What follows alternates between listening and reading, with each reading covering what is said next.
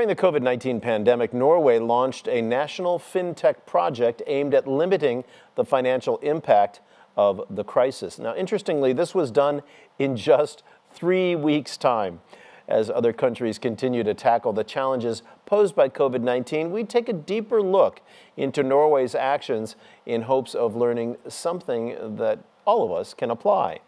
Idar Kreutzer, Chief Executive Officer of Finance Norway, will moderate a panel. With him will be Hans-Christian Holte, Director of Norwegian Tax Administration, the Norway Finance Minister Jan Tore Sanner, and Braathen, the Chief Executive Officer of DNB ASA. Now let's go over to Idar to learn the secrets behind Norway's quick reaction to COVID-19. My name is Idar Kreutzer. I'm the CEO of Finance Norway, the industry federation for the Norwegian financial services industry. Together with me here today, I have the group of people best suited to answer the question, how was it possible? I'm happy to introduce you to the Norwegian Finance Minister, Jan Tore Sanner, from the Conservative Party. Welcome, Jan Tore. Thank you so much. Hans-Christian Holte. At the point of departure, you were the CEO of the Norwegian tax authorities, but now you have been given an even bigger job, perhaps as a prize for the job you did on this one. Now you are heading the Norwegian Labour and Welfare Administration. Welcome, Hans-Christian. Thank you. And Kjerstin, you are having the pleasure of being the CEO of the biggest bank in Norway, DNB. Happy to have you here, Kjerstin. Thank you. Nice to be here. Would have liked to be in Singapore, but we're there online. Next time.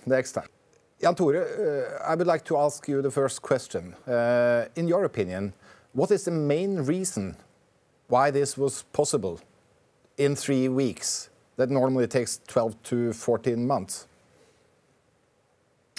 Well, from my point of view, it was urgent to design the support scheme with fast processing and fast transfer so that funds were funneled out to companies when they needed it the most and not several months after.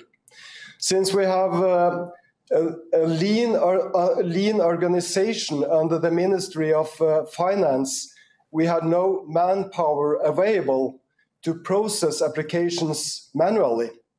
So it was critical to set up an automatic scheme where companies could apply on a website and the application were processed quickly and automatically. Looking back, the support scheme worked very well. And your question, why was it possible in such a short time span? Well, the short answer is good work and good cooperation between the staff in the ministry and the tax authorities in designing the rules of the scheme, and the tax authorities and the banks in setting up the technical solution of the scheme. And believe me, they worked day and night. Indeed, they did. And Hans-Christian, Jan Tore, the finance minister, he pointed at you and said, you are the Norwegian government in this context. You represent the Norwegian state and you are responsible for the money in play here. How was it possible? What was the key reason you were able to do this in this short time frame? Well, Idar, I think I would like to point to several factors, actually, and I think Jan Tore has already touched upon several vital issues in this respect. When we got this huge task and also this very aggressive deadline, I must say, Jan Tore, it was firstly, I think the fact that we had good teams in place, both in the finance sector and also the tax administration, that worked agile, very smooth and flexible organizations to develop new solutions. I think that was important to get really quick up to speed. Secondly, I think the closeness to the leadership, the top leadership in our organizations. For example, Idar, you and I co-chairing the steering group for this work. I think that was important as well. Very short way to the decision making and also clarifications. Thirdly, I think the cooperation that we had been developing on both our sides previously on different solutions that we could build upon. We had already warmed up the cooperation between us, the public-private cooperation. I think that was important as well. And finally, I must say it was new to me how closely the regulatory work and the technical work went together in this particular effort. Thank you, Hans Christian. And Kjerstin, when I called you, I think you hesitated for 30 seconds before you said, yes, of course, we are ready to go on this. You had up to 40 people working day and night, and you achieved fantastic things in a very, very short time frame. What was the key reason why this was possible? No, I think both the finance minister and Hans Christian has pointed to important elements that I very much support. And one other thing I would say is that in a time of crisis, people really step up and do the impossible. And this was really such a situation, I think, across all of our organizations and people who were involved in this work. But 3 points that I would highlight. One is Norway being a very highly digitized society. We had digital value chains and an infrastructure to build on. Secondly, a tradition for cooperation and trust, I think, was extremely important for everyone just to run along and work with a common objective. And the third thing that I would mention for us on our side, it was extremely important that we for a few years already had built in-house highly skilled technical teams who was very, very close to the business. They understood the business. There were short ways of communication, working also agile, as Hans Christian is saying, for the tax authorities. I think all of these ingredients with a direct line to the top and a very clear mandate was extremely important. And the 30 seconds, Idar, of hesitation, that was sort of twitching the mind from initially you think about the physical and the dialogue with businesses, because these were businesses requiring the support. But the 30-second, what was needed to say, we need to build a digital infrastructure. That's the only thing that can work in order to distribute the solution. Exactly. Thank you, Kjerstin. Jan Tore, Kjerstin mentioned that Norway is a digitized society. You are probably the finance minister in one of the most digitized economies on the planet. How does this affect your work, and how important was that when you look back on the success of this particular project? That was, of course, very important. And as Kjerstin said, we have a high degree of digitized society, and also the public sector is digitalized. And we gave the task to the tax authorities, which has a long standing for innovative technical solutions, and also a large and advanced IT group in-house. Since several years back, our tax return of ordinary citizens has been digitized. Your tax return is sent to you on a secure website and automatically accepted unless you do amendments.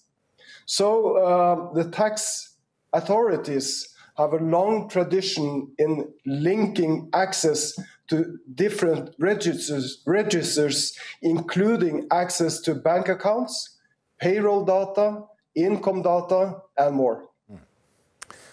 Hans Christian, was that important? I mean, your people, They have been used to developing a digitized tax system and structure in Norway. And in fact, we have been together in presenting the tax system as a world-leading digital tax system. But you also have a Norwegian public and a Norwegian business sector used to using your digital solutions. I guess that was an important part of the issue too. I'm sure it was actually, and I think if I should point to, I must say that maybe as a bit of a surprise, the Norwegian tax authority honestly is quite popular in the society in Norway. I think that's, it's due to the tasks that the tax authority is actually performing. It's quite hard to become popular in that role. But I think maybe one important issue in gaining that popularity over the years has been exactly that we have been digitizing a lot. We have a digitally literate public, and we have been able to make things very simple for a common taxpayer. So when we have the tax returns actually on each and one of us mobile phones, it's very simple, and it's actually honestly it's also a bit of a problem that people don't really go in and check their tax returns because they have quite much confidence in that system. But I think the general ability to use digital solutions in Norway, that's a huge gain both for the private and the public sector, and I think it's a benefit that we have. Together with also what Kjerstin mentioned earlier, the level of trust that we have. I think those two goes together hand in glove. We need to have that confidence, that trust also to take full use of the digital solutions. Thank you. Kjerstin, we have to move over to the financial services sector. I mean, you are heading the biggest bank in one of the most digitized economies on the planet. And you must be, you must have very ambitious targets when it comes to technical solutions and digital customer interface and everything in the bank.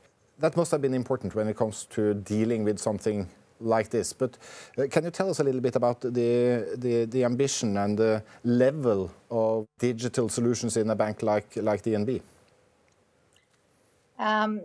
Absolutely, and to start sort of building on Hans Christian's messaging as well, I would say that both the public sector and the financial sector have both been driving forces in the Norwegian society towards digital maturity, and this has been a vital element of technology coming a more and more important part of our business, and also the expectations from our customers.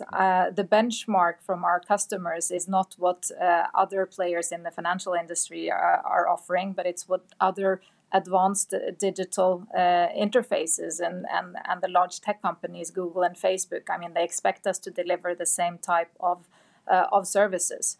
So this has, for the past few years, led to a huge transformation, completely restructuring our frontline distribution. We have very few branches left.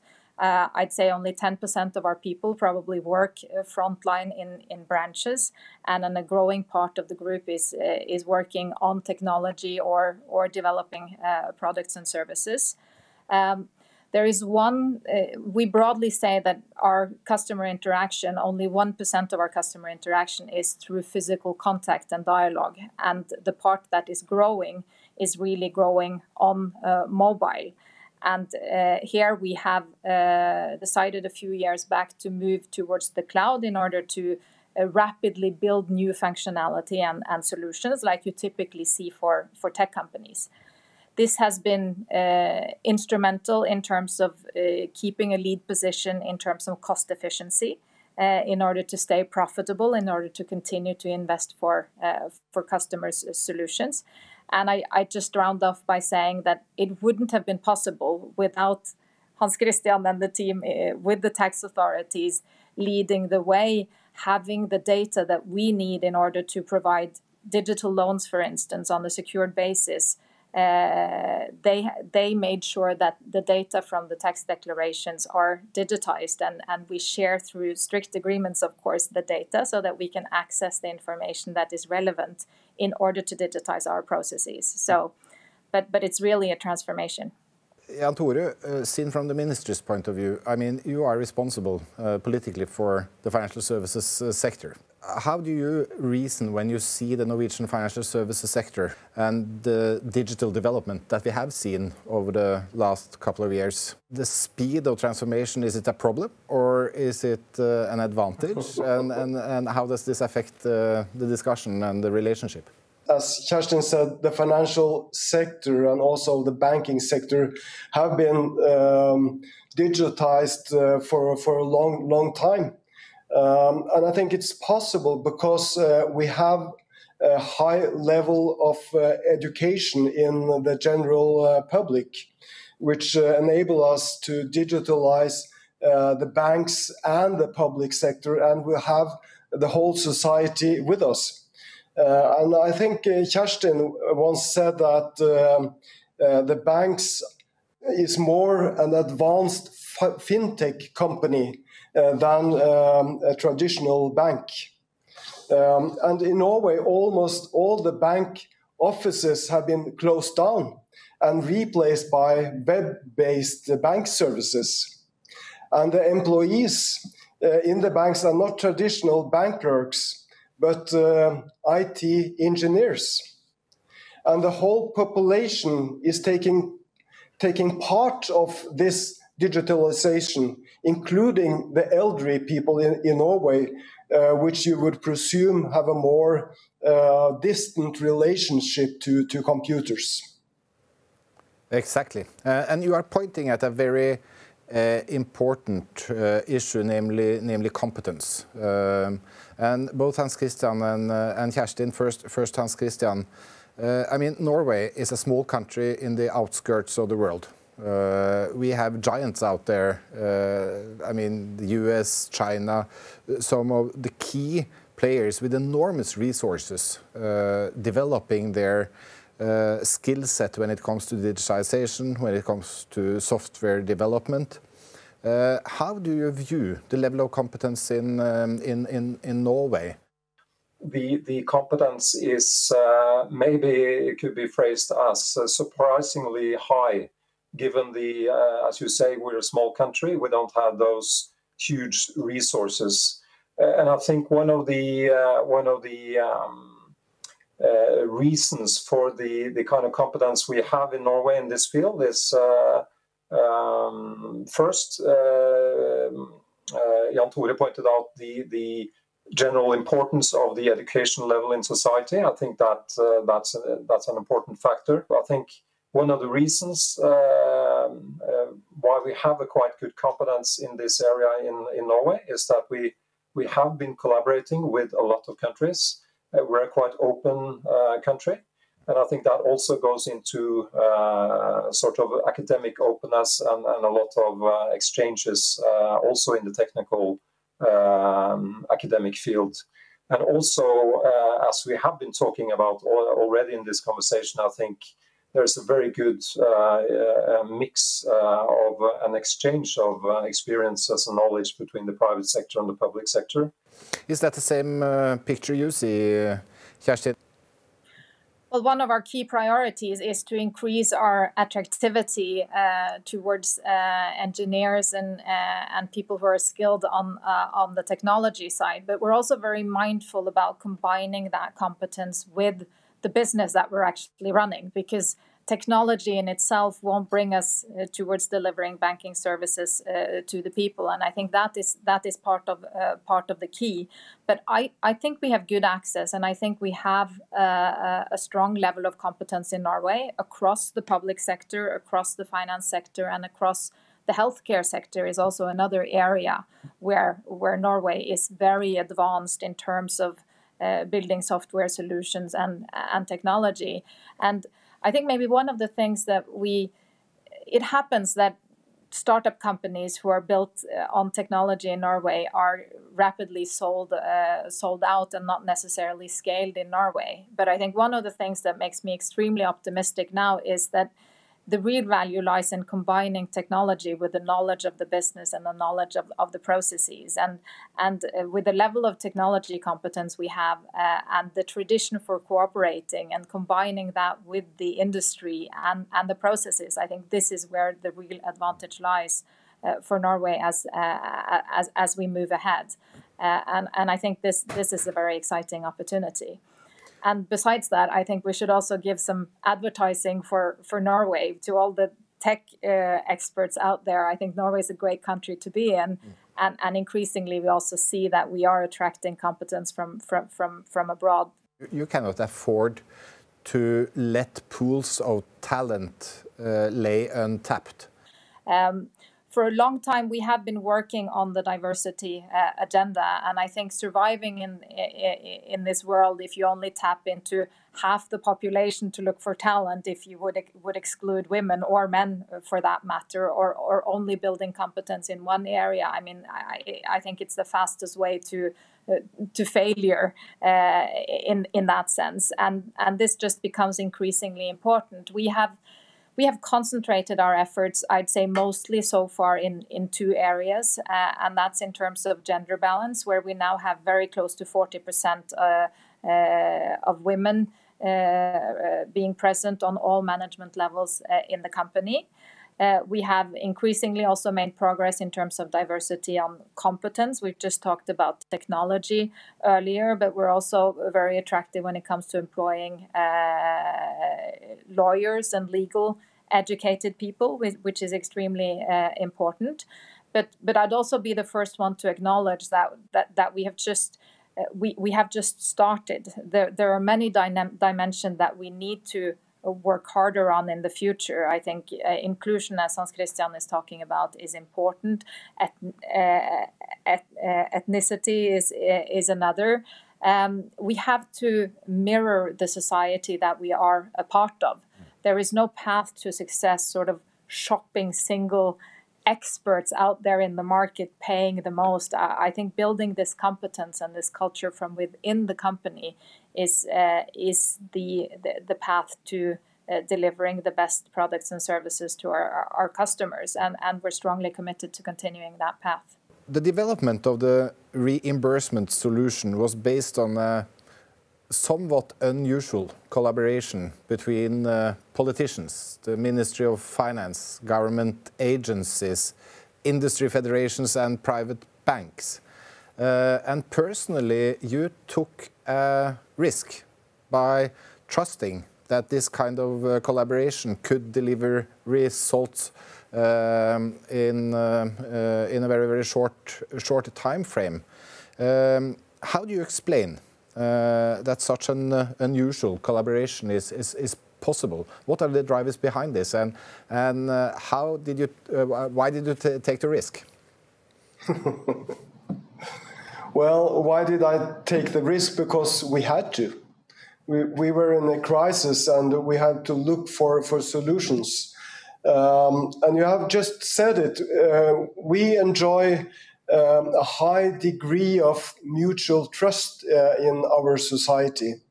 And to crank out the design of the compensation scheme, we called upon the banks and also the social partners with the employers' organizations, trade unions, to sit down with us and discuss the facilities of the support scheme. In a way, it is a high risk for a Minister of Finance to leave the Treasury wide open. So we needed to discuss the rules of the scheme with the social partners and build a common understanding of the situation. And we did. After all, it's a common interest that small and large companies can survive a temporary shutdown in the society. And in the spirit of openness, we also agreed that all the payouts under the scheme would be listed on a public website. And in the end of the day, several companies who received financial support and quickly came back in black actually decided to return their support to the ministry. That's a clear indicator of how a high degree of trust makes it easier to work jointly and unified in a time of crisis. That's very important lessons to learn. And Hans Christian, you have been a leader in inviting to this kind of public-private partnerships. So we have many years of experience. Was that important when we suddenly were asked to do something like this? And how did that affect your decision-making process? Well, Idar, I think it was quite important actually when it comes to delivering this solution so rapidly, because I think we have been touching many times during this conversation on the issue of trust and having that security to make some quite brave moves. And I think what we have been experiencing, you and I, with the consent-based mortgage solution that made it possible to draw online some information from the tax returns to check out the credit readiness if the customer were giving consent to that. I think having done that quite groundbreaking experience together and having very good results from that, I think that was a very good kind of vantage point for this next experience of cooperation that we have. I also like to just add to the point that Jan Tore made about the openness of this solution. I think that was quite important also for the trust that people had in this solution. I mean, really showing what was going on in giving out some funding to the different companies in this time of crisis. I think that also was a quite important trait to give this solution a lot of credibility. And Kjerstin, you had 30-40 employees working day and night, but they work together with, in total, probably around 200 IT developers in BITS, the infrastructure company that's a part of the Industry Federation, with the tax authorities and your own people, and also with the ministry and a lot of people.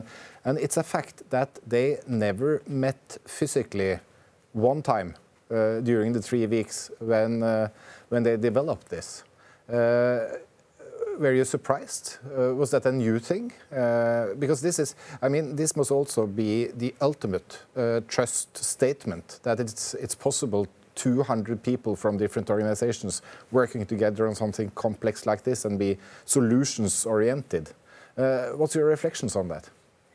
Well, I'm trying to reflect here whether I was surprised, but I guess what I remember is that we were all so focused on getting where we wanted to get that really took all of the attention. And I think we've touched upon trust amongst each other as institutions, the four of us who are here, but also the unions and the organizations in designing the solution. But I also think trust within the companies. I think we as managers and leaders were willing to let the people who actually could develop the solution talk to each other. And that was also instrumental. And I'm not sure we even discussed the fact that the whole regulation and the law was worked on the side, and we just thought that we'll figure out this. Hopefully, when the time that's ratified, it'll work, and then we'll figure out how to deal with that. And it worked. But I think what was really the driving force here was the purpose of what we were looking to achieve, and this made everyone really step up to the challenge. But I think it's important to say that the basis for what we did has been built on for years. We had a common infrastructure as a bottom layer. We had a lot of tools that we could build on. I think that it hadn't been possible if this was a new idea that we should start on. And I think this has awoken in many economies around the world a sense of urgency in order to digitize their economies, because we quite often talk about this being part of the reason why Norway has fared better than most other economies through the crisis. Actually, the ability to not only decide on the supporting measures, but distributing them as well. How do you motivate people to work 24/7 for a number of weeks? I think for us, it was clearly management by purpose and trust. And I still remember when we had the call, Idar, the day before we had the call, I sat down digitally with the group who was leading payments and our new tech lab, who are the most advanced technical engineers we have, and our open banking experts, all essential to this solution. And they felt a bit useless because everybody was occupied with the crisis and part of their innovation projects were put on hold. And they were so eager to contribute. And when we talked, the minute after, I turned around and I called them up and I said, I felt you were asking me for an unsolvable problem. Well, here you have one. And they just ran with it. And they worked around the clock, and they had 3 stand-ups every 24 hours. And I joined their stand-up a couple of times. And what we talked about was that what they worked on now was really the most important thing that they would ever work on in their lives, because it would save businesses, it would save jobs for people. It would, extremely meaningful. That was the biggest driver. Thank you, Kjerstin. And Hans Christian,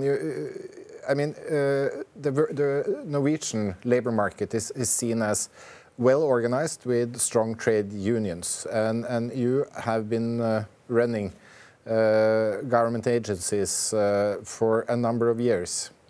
How come you are agile in a situation like this? What are the mechanisms that making it possible to really roll up your sleeves and dig into something like this, given the structure and the nature of the Norwegian labour market? Well, I think Kjerstin has really pointed out some of the fundamental drivers that I also have seen in the workforce in the organizations I have been leading. And I think, it's the purpose, it's the really meaningful purpose. And I think it's also, as Kjerstin just mentioned, it's the urgency and vital importance of this specific solution, I think, was really also driving my people around the clock. And also, I think they will never forget this, neither will I, because it was quite special.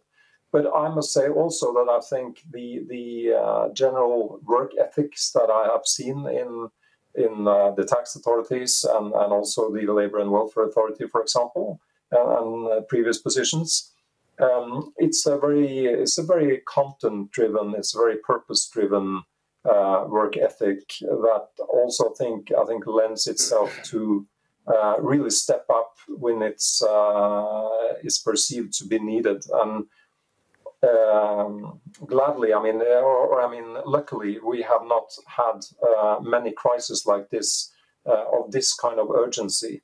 But I'm sure also we have some other examples if we think back on quite important tasks and people actually step up to deliver in those times.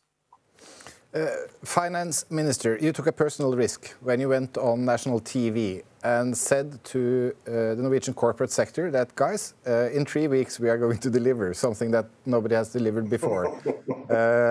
And my questions to you, 2 questions. One is, were you a happy guy 3 weeks after when you were able to go on national TV and say that we delivered? And the second question, what are your thoughts going forward based on this and the experiences? Well, we were in a crisis, and we still are.